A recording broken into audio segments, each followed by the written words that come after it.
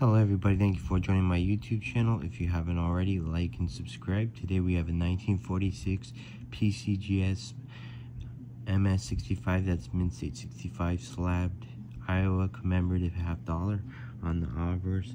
We have Iowa statehood centennial 1846 to 1946, and you could see our liberties, our rights, we prize, and then will maintain, and e pluribus unum. So that's the obverse. On the reverse, as you can see, we have the United States of America, the Liberty $50, and then you can see the stone capital, Iowa City, the old stone capital of Iowa City. In God we trust. And as always, if you haven't already, like and subscribe, and check out my other coin videos for cool content. And you all have a wonderful day. Again with the reverse, and then the obverse.